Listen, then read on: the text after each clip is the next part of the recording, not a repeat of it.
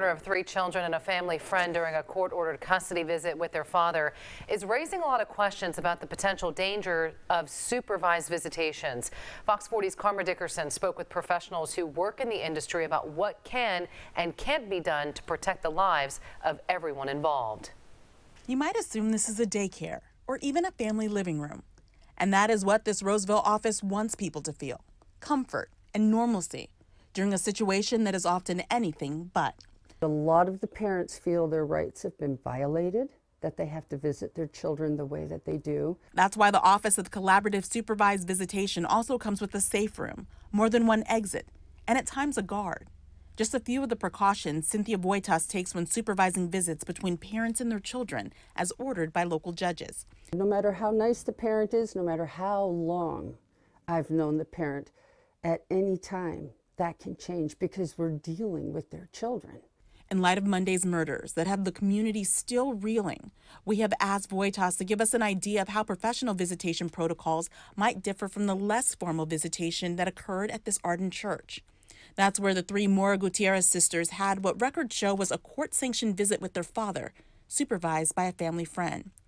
Voitas says her protocol is to start visits as a one-on-one with the parent.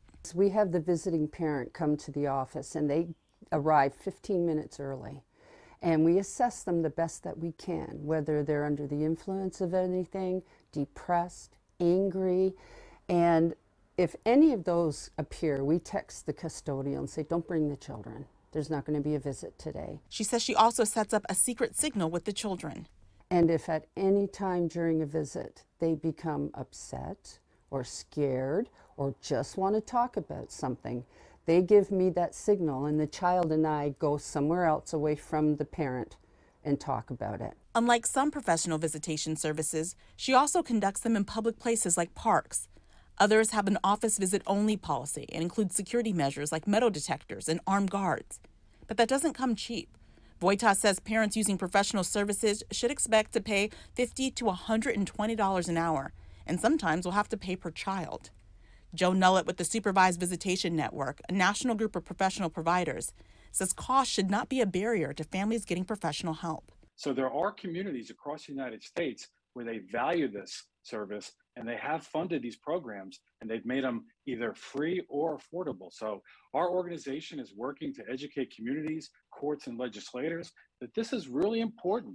Voitas has no way of knowing how things took such a violent turn here in this Arden sanctuary.